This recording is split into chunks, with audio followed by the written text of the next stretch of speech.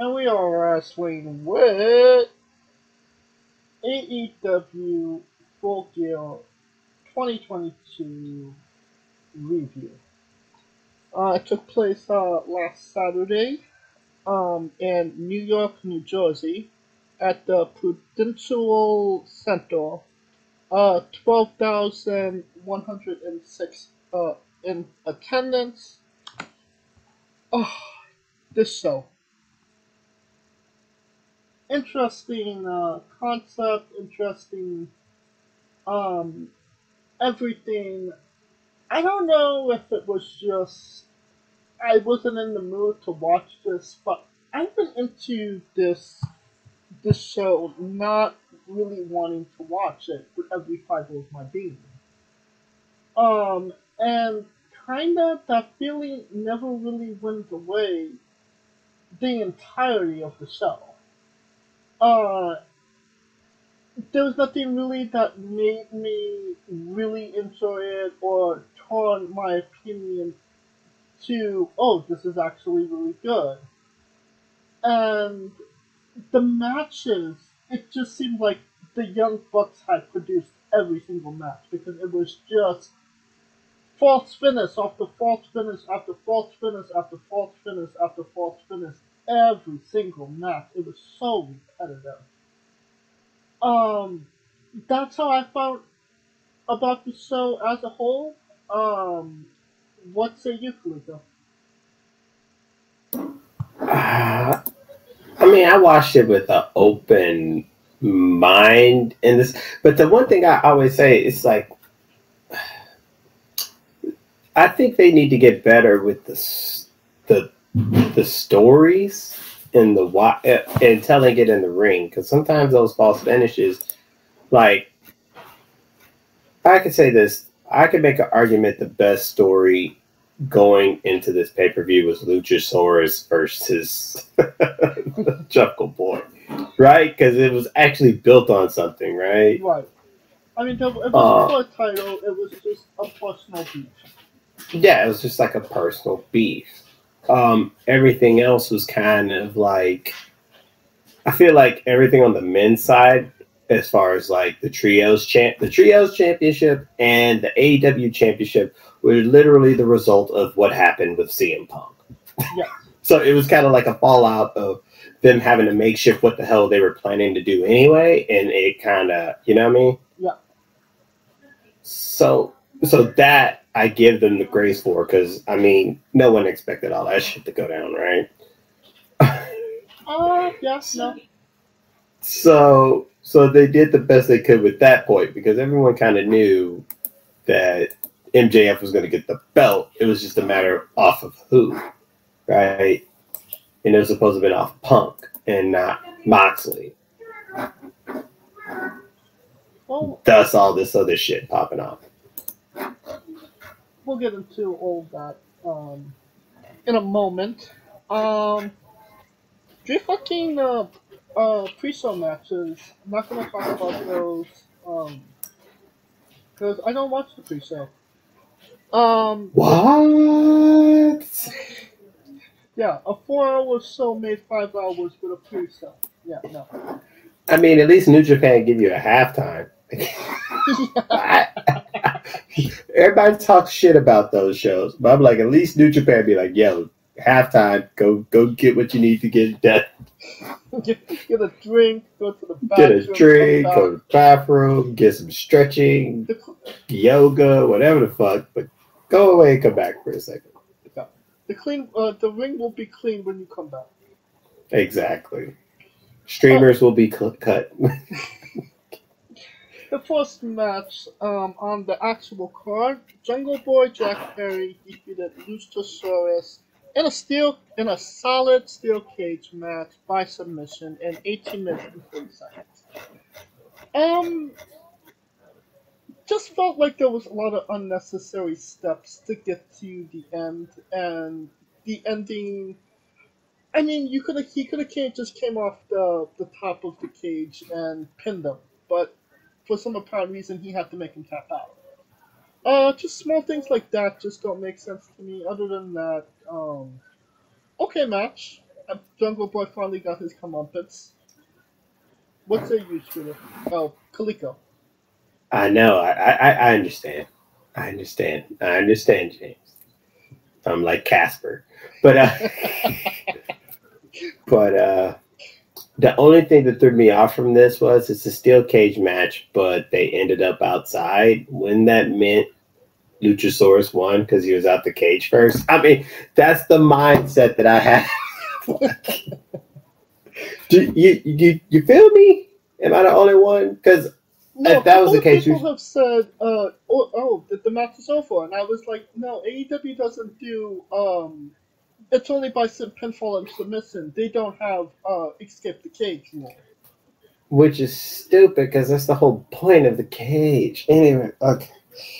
What's the point of the cage? You might as well just call it Hell in a Cell. I mean, it's big enough to be a Hell in a Cell. Yeah, you might as well just say HI Hell in a Cell.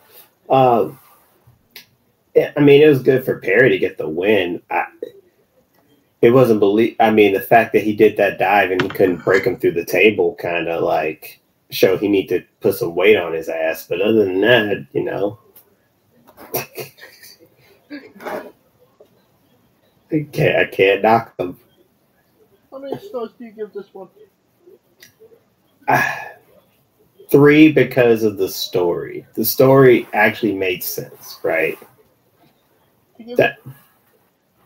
I give it 2.5 because I give it 3 just because it's the story. The story itself was probably the most sensible story they had in the pay-per-view. Right. There's no debating. The story was probably the best story that they had going into the show. But just everything around the story just didn't make sense to me. So that's why I give it 2.5 stars. Got it. All right. Death Triangle. The Boston Pack pick. Penta El Zero Middle and Ray Phoenix defeated the Elite, Kenny Omega, and the Young Bucks to retain the 6-man tag team championships in 18 minutes and 40 seconds. Well, not retain. It's match 1 of the 7-match Fuck CM Punk tour. That's what I think this is it. I swear to God, that's why I think it is. I think it is the match 1 of the Fuck CM Punk tour. Well, I was getting to that. but at the moment of the match, it was just versus Death Triangle. No, the moment they said best of 7, I'm like, oh, they taking this shit on tour. Yeah. So basically, I was actually genuinely surprised of the match because I thought there was no way the Elite wasn't going to win the match, and then they did it. But that being said, how many times have we seen the Young Bucks versus Penta and Ray? So, I mean, it was just another match in their even longer feud now. Dude, because that should span. I feel like the Bucks and them are gonna like the new Hatfield and McCoys of wrestling because it's like they fight every freaking time. Basically, the Usos and New Day at this point. True, but I feel like even the Usos and New Day don't even get this much shit. Well, I mean, they haven't had a best of 7. They had a best of 107. I mean, I believe they're on that level when it turns to a rap battle. Then I'll holler. Okay. So I feel like that would have to involve the Acclaimed in some way.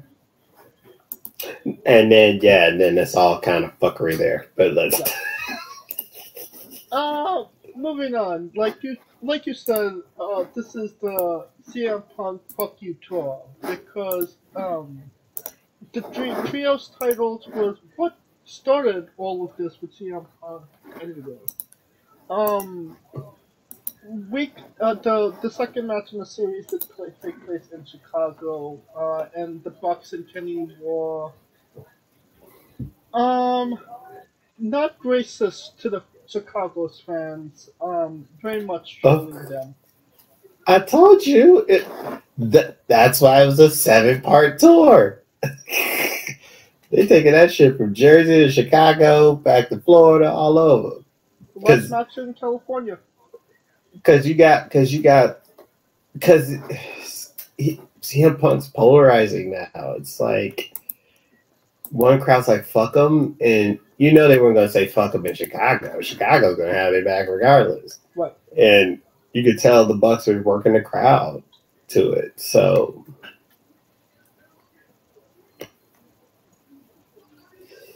But isn't it a little poor taste to cost somebody their job and then troll them afterwards? um how did they say? AEW didn't screw CM Punk. CM Punk screwed CM Punk. CM Punk screwed CM Punk.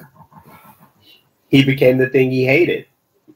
So I'm wondering if he's sitting at home thinking, you know what? Vince was right. Triple H was right. Because you know what pisses me off all about it? Every one of us was like, Triple H, you're fucking wrong. And now all of a sudden we're like, motherfucker, he knew.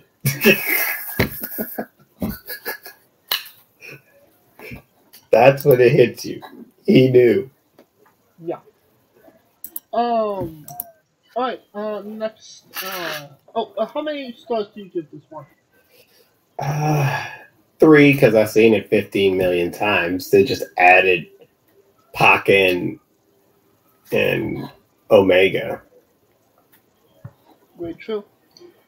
2.5, honestly, and I only give it 2.5 because that triangle won, and I did not expect that. Really? Yeah. They're down 2-0.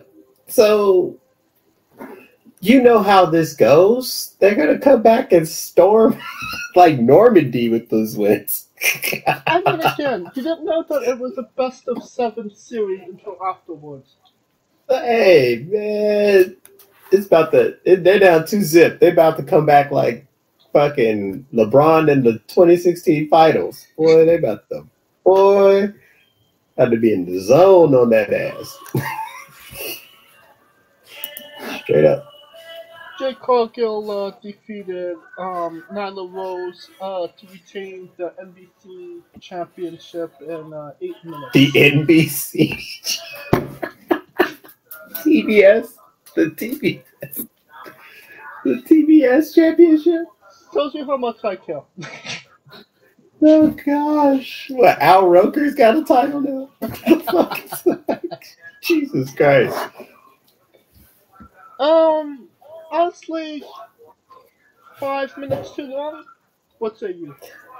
Honestly, the best thing about this match was after the match, because for some odd reason, Jade decided to try to go to a Bow Wow concert and got kicked out. So you have to be some kind of a prick to get kicked out of a Bow Wow concert. So that tells you everything you need to know. right there. Are you saying that Jade Cargill is a heel in your mind because of Bow Wow? I think she's a face because of Bow Wow. Because ain't nobody trying to pop off with Bow Wow right now. 106 in Park was like 2 decades ago, homie. How many stars do you give this one? 2. I'll give it 1. Damn. I'm more gracious. See, I come back gracious. See? I'm just jaded. I see what you did there. Alright, we got the Nacho, Chris Jericho, retaining the Ring of Honor World Championship against Bryan Danielson Claudio Iaconoli and Sammy Guevara in 21 minutes and 30 seconds. Um, yeah, Expected? it was a Yeah. match on the card. On the card. Expected? I mean, I can't say really anything more about it other than it happened. It was okay. And yeah. Yeah, there you go. It happened. It was okay. That's the perfect next. How many stars? I give it 3. 3, because they just kept playing the whole all in each other saying clicks, but they'll backstab each other for the title type deal, which if that would only work if there was actually any dissension or breakup because of it. Right. Or drama. Yeah. Yep. So there's that. Alright. Soraya defeated Dr. Britt Baker DMD in 12 minutes and 30 seconds. Me and Where to Phil start? were like, Where to start? Britt Baker doesn't win this match. It just makes her look like absolute complete garbage. Because you were the face of the company until a WWE girl came and took your place. And that's exactly what happened. Why didn't we say that with Hangman Page and CM Punk? Because as much as CM Punk came from WWE, he wasn't necessarily a WWE guy. He was gone for 7 years. There was black blood between the company. It's kind of apples and oranges to a degree. I wouldn't go that far. It's a lot more similar than most people think. But my thing is that Britt Baker is already set, right? That's why. Because why wouldn't it be Soraya versus, what's the difference between her getting over on a Nyla Rose or a Jade Cargill or goddamn Kiera Hogan, like a Sheeta? But I think that she didn't. I mean, she don't need it. I gotta get in the shower. True, but I mean, there's not a lot of things that can hurt Britt Baker by winning a champ. Oh, there's not a lot of things that can hurt her going into a match. But I felt like this really just hurt her to say, okay, well, you were a girl, you would face the company. Oh, and here's Tony's new toy, and he wants you to lose to her. And that's kind of what I have my reservations about it. The only reason I disagree is because Britt's the face of the division, and that doesn't change it. I mean, that don't change it by. I'll put it this way: do you think Britt's less than Nyla, who was the champion walking into the match? I mean, no, but do you think so? My thing is this: if she is dropping, how far is that drop? Is it a drop to Kiera Hogan status, or is it a drop because here's the thing, Hayter won the belt. She's closer to the belt, just as close to the belt now as she was when she was the champion. True. And I mean, that is obviously the most logical point to go next is Hayter Breaker. I feel like they're going to play it out a little longer than we had anticipated. Right. So to me, I think because I get what everyone's saying. She's rusty and she probably blew up the first 3 minutes in the match. Blah blah blah blah blah. Blah. But my thing is this. I mean, we haven't even got to the match yet. Yeah, we haven't talked about the match yet. Let's not. Because people thought this match was going to be the match of the year, and I'm like, dude, she hasn't wrestled in like years. What you expect? It wasn't CM Punk versus Darby Allin. And even then, you had some points where it was like, what the hell, right? I mean, yeah, but I mean, Darby is and only was at that point just a pillar of AEW. And I mean, he was a smaller guy to get. He kind of gets exposure and gets put over because he wrestled CM Punk. Mm-hmm. Britt Baker was already at that point in the division. She didn't need more exposure. She was. So, and to that degree, it's kind of apples and oranges to me. I get that point, but I think Britt is the gatekeeper of the division, right? So, like, if you can't hang with her, how you gonna hang? If you can't hang with the best, then how you gonna hang with everybody else, right? Because if Saraya came back and lost to Sheeta, would anybody kind of be like, oh, right? Would it be different? If she had to came back and beat Sheeta, would that thought still be the same? Maybe Sheeta could have carried her to a better match, if I'm being honest. And God damn. It could have gave Sheeta that rub that she kind of needs because I mean, even though she was champion at one point, they haven't done a lot with her, and she could definitely use a little bit more exposure than Britt Baker. So then the question would be, why Britt?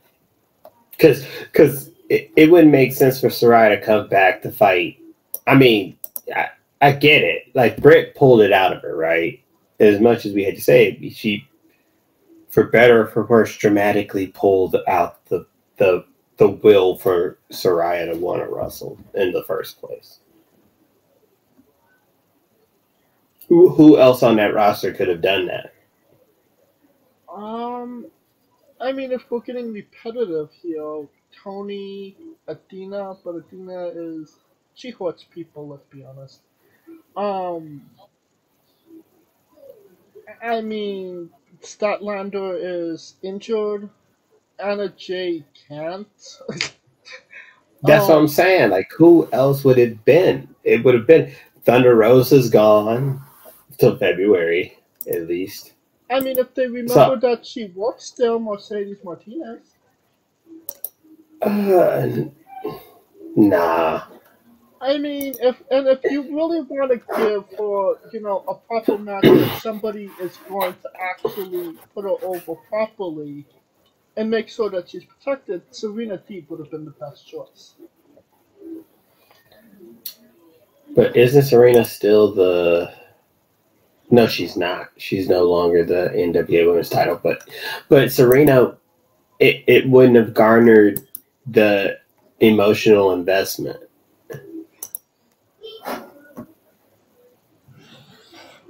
I don't know. Right? Because honestly... This match just hits me the wrong way in every possible way. I can see it. I'm playing the advocate of what other person that would be opposite of Saraya where the crowd would actually be emotionally invested into the match. Cool. And that is what it was all about.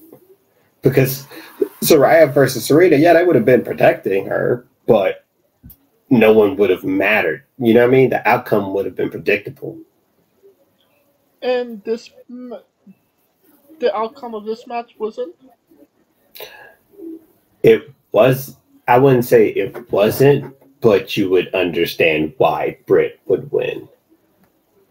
True. How many stars do you give this one? Can we just skip the stars part? um, I would say 2.5. It only because it's 5 years.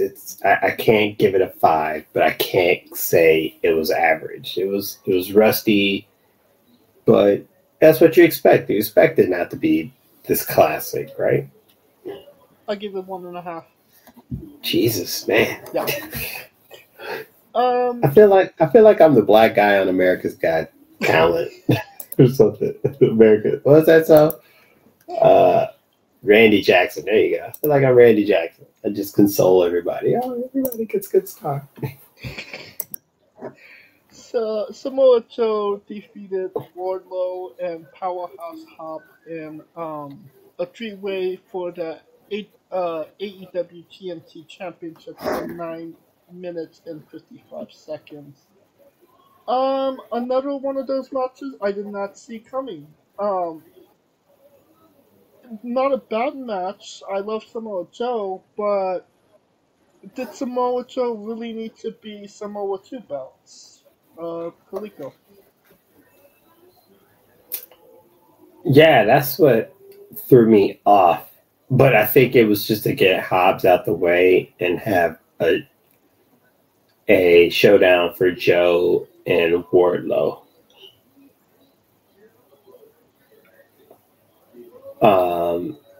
Because I think, don't get me wrong, Hobbs took the pin. So therefore he's out of it. So now it's Wardlow going, hey, you beat him, you didn't beat me. Right. So that's where it's going. Does Wardlow actually benefit from a rivalry with Samoa Joe?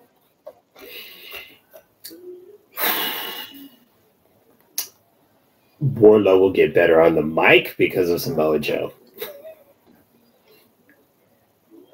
Yeah, I suppose so. But I mean, let's face it. I love Samoa Joe. He's in the twilight of his career right now. I'm shocked that he's still actively wrestling as we speak. What? So, I mean, and then you have him beat. I mean, honestly, two guys that could have benefited from beating a Samoa Joe, and then just have Samoa Joe beat them. But it was the way that Joe won. He just straight up knocked niggas with the belt, which goes to show, hey, I ain't hanging with you niggas. I'm gonna hit you with, use the smarts. So that's what he did. Right. Experience is the best teacher. True. Alright, how many stars do you give this one? 3. I think we're finally on the same page. Alright, Sting and Darby Allin defeated Jeff Jarrett and Jay Lethal by pinfall. Next. Just next. Just next. Damn it. Just next. Just next. Honestly, I just didn't think it was that bad of Next. Jamie Hayter defeated Toni Storm to win the interim women's championship in 15 minutes. Definitely an interesting match to say the least. Hayter cheated her ass off in this match, and the crowd still loved her for it. Which is a rare thing to see. And honestly, if not one of the best match on the card, one of the better matches on the card for sure. What say you, Kaliko? Yes, but I think, like we were saying earlier, I think Britt, knowing that she couldn't get an. I think she's not that highly ranked on the title scene. So the best place to be when you're not the champion is next to the champion. True. So that's. I think she was doing it. I think eventually it's going to show that she's doing it from a selfish place. Tony, it's weird because Tony was the interim and they didn't give her the official title as champion, but Hayter wins the interim and now she's the official title of champion. But that's a whole nother thing. The match made sense, right? Right. I mean, Storm was just getting cheated left and right. So I'm expecting a goddamn rematch eventually. Right. Right. But the question is that rematch going to happen? And what's going to happen with Thunder Rosa when she comes back? It's a lot of variables with the division now. Well, let's get into that for a moment. Is Thunder Rosa coming back? Because she's the only interim champion to actually be stripped of the title. I love Thunder Rosa. I've always been a fan of hers. She did not need to be. They did not need to give her the championship to hold on and do an interim champion. She needed to be stripped, just like Cody needed to be stripped at that time. Just when CM Punk needed to be stripped, and actually was afterwards of the title. Mm-hmm. The interim thing needs to die. Honestly, what I say you, Julio? understand. Here's my take on it. I understand the reasoning for the interim because of the fact, because it kind of gives it the sport feel, right?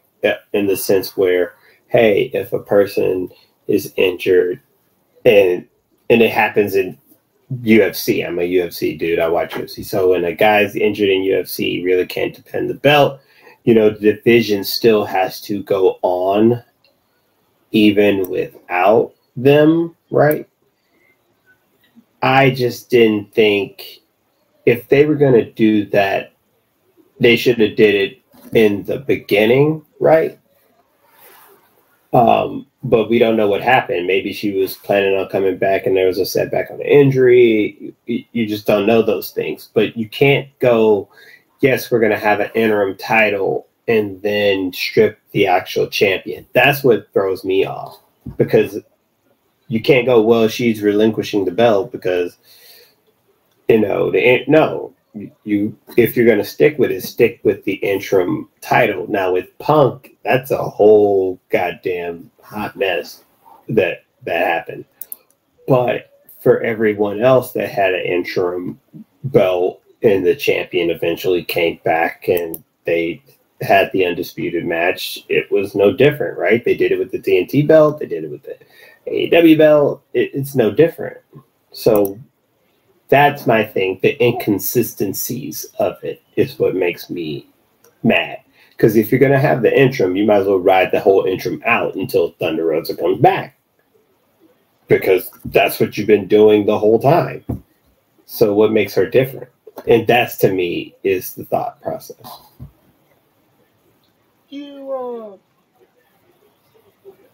What was I going to ask?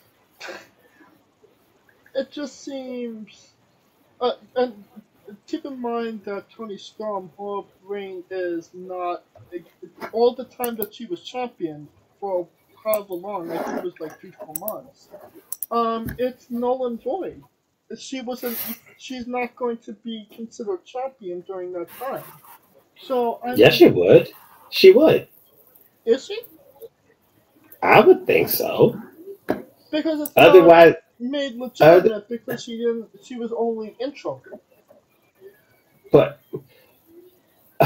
the fact that they allowed her to defend the belt showed that they recognized her as a champion, right?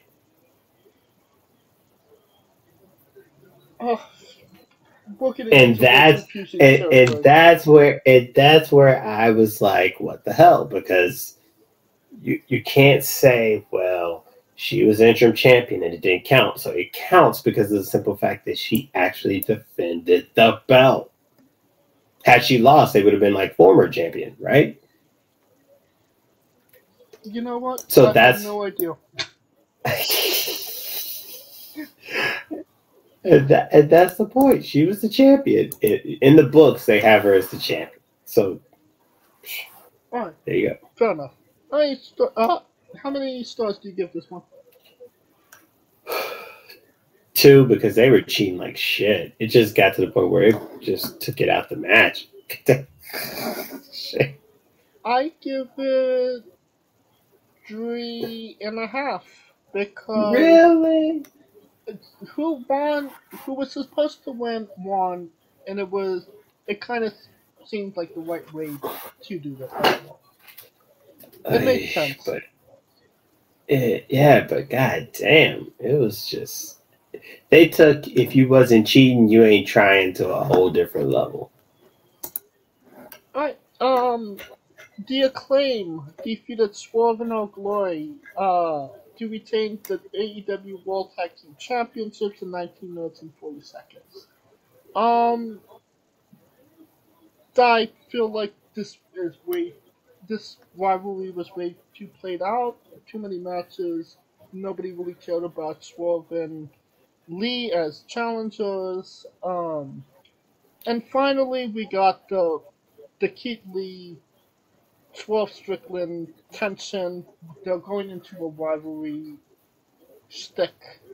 So, yeah, it was alright. I mean, I think this was probably the best match that they've had out of the three.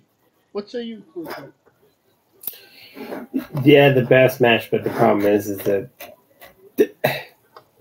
the Acclaimed is so over. It just it doesn't make sense. It was so over that it was just kind of it's just way they're just too over. I think it was just meant to cement that Swerve in Our Glory is indeed breaking up, right? Right. I think that was more of what this match was meant to do, more so than to put the Acclaim over because they already are over. I mean, couldn't have they done that in a TV match and then have a paid preview match against people like we legitimately think could actually take the titles from the Acclaimed? No, because all the tag teams are kind of busy right now. And when I say all the tag teams, mainly FTR is busy, right? So, yeah, that's why. Because here's my thing. If the Acclaimed had moved on and it was FTR, who do you think was in that match? Yeah. And that's why. Yeah. And that's why the match happened. How many stars do you give this one? 4 because it was the better match. And it did what it was, and it did what it was supposed to do. I'll stay at the 3.5. Alright, and then the last match, the main event, MJF defeated Jon Moxley, to become the new AEW World Champion in 23 minutes and 15 seconds.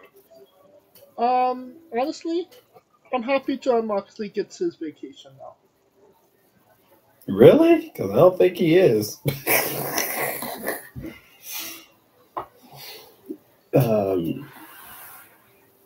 I mean, why would MJF win the title if Jon Moxley wasn't taking a little bit of a break?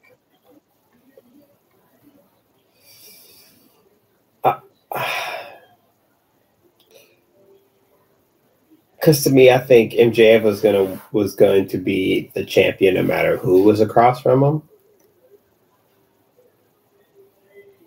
So you think this was the plan even right out the gate of when he came back in September?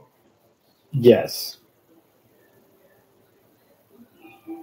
But what does that really say about Tony Khan? That this guy literally did not want to perform for him, held the company up for ransom to leave, left, and then he only came back because he gave him more money and a title, and Tony Khan allowed that.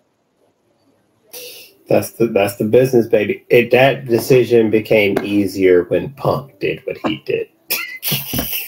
But I mean, he when would he have made that he deal, it was he before all the shit with before CM the Punk happened. before the show happened, yes.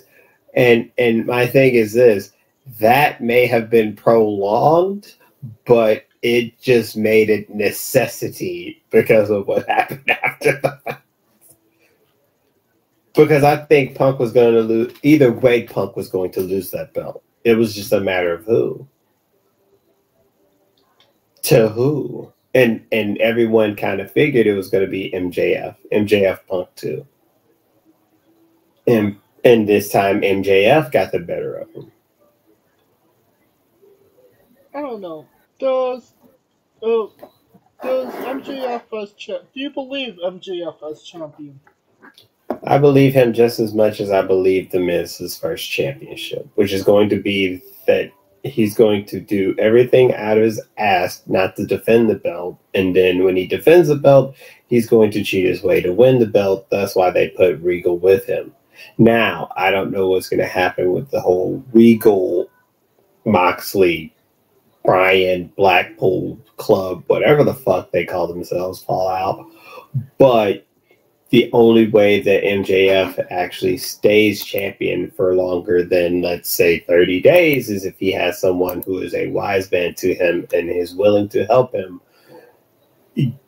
conquer every challenge that he has.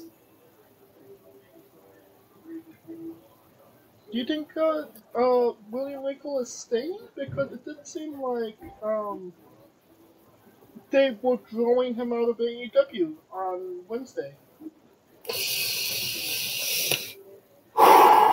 Well, we got to figure out what the hell MJF's gonna say, because here's my thing with MJF. He'll talk you into the building, but then the bell rings. Yep. No offense to him, because he can get you in, but the way him compared to everyone else, do you really think he could credibly beat people on his own? Given the fact that literally his whole time in AEW has literally been him getting over on people with the help of other people. Very true. So that's where, and that's why I said earlier with the Austin Theory thing, you need to change the way you think about him. The belt is not going to change. Him having the title is not going to change the way how he was since day one. All right. So how many stars do you give this one? 3, because it was predictable. and it's because, I mean, MJF can work. I just, Yeah. I get it. All right. The pay preview as a whole. Thumbs up, thumb in the thumbs middle. down, thumbs in the middle. The middle. Literally the middle. Because it had its good moments. It has its okay moments, and it had its what the fuck moments. So, best 3 matches in no particular order for me as far as storyline. The tag match. The tag match. The Jungle Boy match. And the Saraya match, surprisingly, because all those made sense. All those made sense from what was happening going into it, right? Everything else was just a result of circumstances that happened prior. So story-wise, yeah, Jungle Boy and Luchasaurus takes the cake. Yeah. Fedora and I put kind of Hater and Storm, because that's something we've been waiting for, and then obviously everybody loves the Acclaim. Yeah. The only reason I don't think Hater, because I think it should have been Hater beating Thunder Rosa, and that would have been the catalyst to start. You see what I'm saying? Right. Because it would have made sense if that was Thunder Rosa, it would have made every sense for what Britt Baker did to help Jamie win the belt. You see what I'm saying? Right. That's the only reason, like, it's that. Well, I mean, Hater's obviously not going to get the cake and eat it too because of Thunder Rosa, but I mean, at some point it might happen, depending on how long this run goes. Well, put it this way. I hope it goes until when she comes back, and then if Hater beats Thunder, then we can have a real discussion with her and Britt. Alright. I give it thumbs in the middle as well. Probably never going to go back and say, oh, this happened on the show. It just kind of happened. Pretty much. Alright. That will conclude our coverage of AEW Full Gear and this episode as a whole. If you like what we're doing, please like, subscribe, comment, or on YouTube and Castbox. Obviously, thank you for listening. Join us this Tuesday as we interview Yacovelli the Don, and this Wednesday as we interview Marcello Squirewell, the owner of Capital Championship Wrestling. Follow the show at Wrestling with Eva on Twitter and Instagram. On Twitter, Hoover information on Hoover interviews, them, links to those interviews, and a whole lot more. You can follow me personally at JamesJ993. Where can we find Kaliko? And I am Kaliko for however as long Twitter is up, because I think that's a whole other discussion. I just got to 100 followers. I can't believe Twitter. The way Elon popping out, he trying to be the Suge Knight of Twitter. Anyway.